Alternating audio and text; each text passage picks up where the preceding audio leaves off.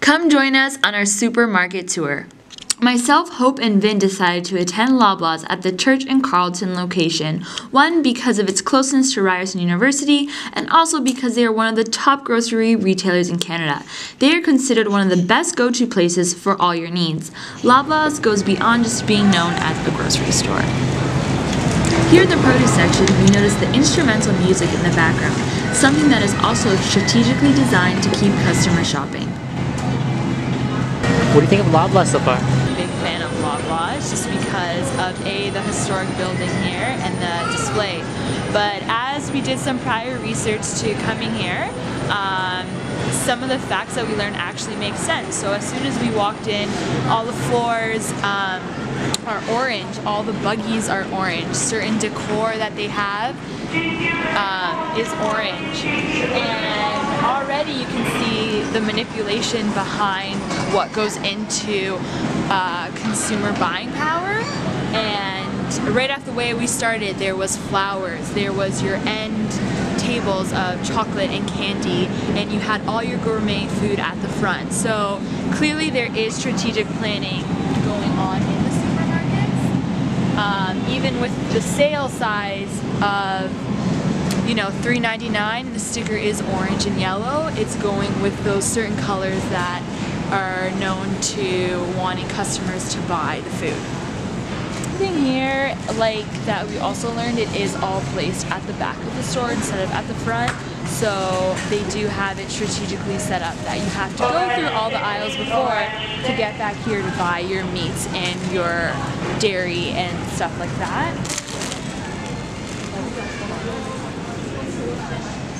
What do you think about the music? So the music, you actually have to really listen to figure out what song. The volume is obviously at a slower volume, and it's songs that low tempo, they're not fast, which is something that they want. They're not going to be playing electronic music or dance music, something that's calm that will keep you here longer, and so you can shop longer. Funny is that even the price tag's orange. And even here, like 2 for $9, multi. So people are going to see that and think, oh, we're getting a deal, but really, maybe you're not. I don't know, I feel attracted to buy some juice now.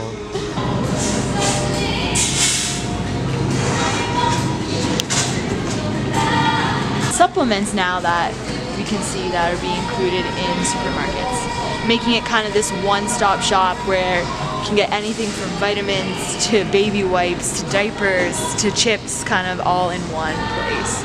But also appealing to the consumer who likes to eat healthier and likes more of that nutritious lifestyle, so that they can have these products and have that consumer come into the supermarket as well. As we're walking now, we're kind of more in the center with all the specific aisles. And as we can see, kind of at the end of aisles, you have these kind of sections set up that are more impulse buy. So maybe, $3.49 each, or buy a multi. And they place these at the end of the aisles to kind of get consumers to buy the products. We know that if they see it and they see it with the sign, they're more likely to buy it. We also found it interesting, why are there coloring books and cooking books kind of set up? And this section is kind of set up near cosmetics and the baby section and kind of the frozen section, so I don't know if that's strategically placed for some reason. So right now, me and Vinh are standing in front of a section that is promoting kind of President's Choice, different frozen fruits, different smoothie bars, ice cream, and obviously here, maybe President's Choice and Blue Menu, kind of all the same. Maybe they have that shelf space that they pay for. Make sure that all their products are going to be in this section. So that's another thing to think about, is how much money are they spending to have their products in this section, because right now what we can see is just all President's Choice. There's not another brand kind of in this certain section right now. To point out is, we have stuffed animals over here. Tablecloths. So, is this attracting you know, families that go in with their kid because they know once they see this, they're gonna want to buy it. Damn, I want one now. And obviously now with the season of Easter coming up, you see more of your mini eggs, your Lindt chocolates, all throughout kind of the store. It's only March. Yeah, and it's only March. And now you can see like home stuff that you can get, you know, little candles and strainers and cups. Or adding that element of like, you know, home outfitters and all that as well. And your utensils. So here's the baking aisle. So obviously they have strategically placed your baking pans, your muffin tins all right here.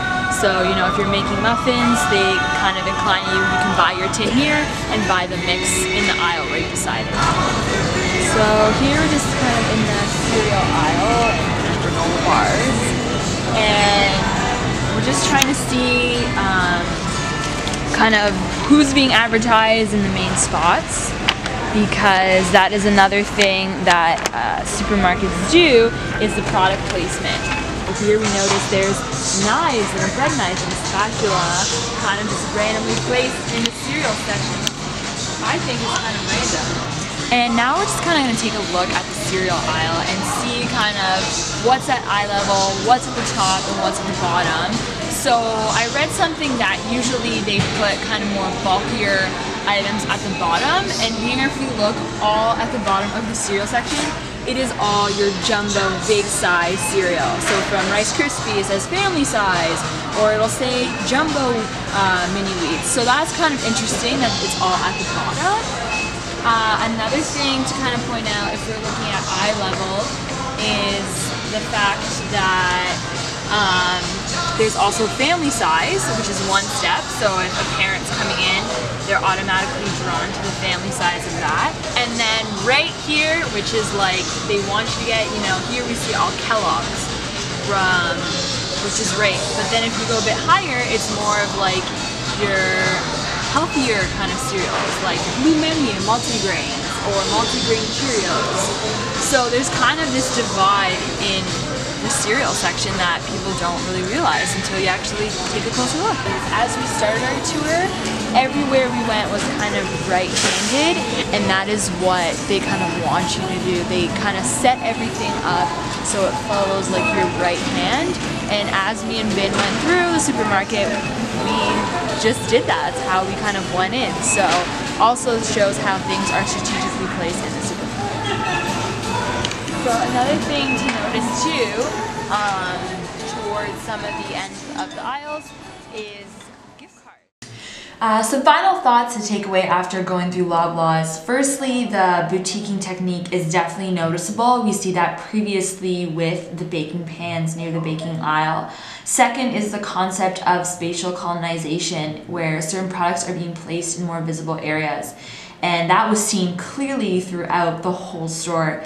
It is said that the end of the aisle shopping boosts sales of 100%, and maybe that could be why the PC dedicates a whole freezer full of their products, or how Lay's chips is at the end of the checkout. It also leads into these high impulse buys at checkouts, which we see whether it's chips, whether it's chocolates. We even see certain words saying our baker's pick, and it'll be more inclined for consumers to actually buy these products. And it's hard not to be manipulated, I find personally, when you see a sales sign. You know, I'm drawn to it, whether it's the color, whether it's a new product. And for me, I find Loblaws aesthetically pleasing, and I feel like I want to stay longer and check out more of the aisles. And it's crazy to think about how much money and time is planned into buying habits of consumers. And most consumers are completely unaware of what's going on, especially, you know, they don't think about the music. They don't think that why is PC placed here? Why are knives placed in the cereal aisle? So doing this tour really opened up my eyes to kind of what is going on when I go shopping. So hopefully in the future, next time I go back to Loblaws, I will have a handy dandy list, and hopefully I can stick to the list of what I need, what the necessities are on the list, and hopefully I will not be manipulated in the future by Loblaws. Same.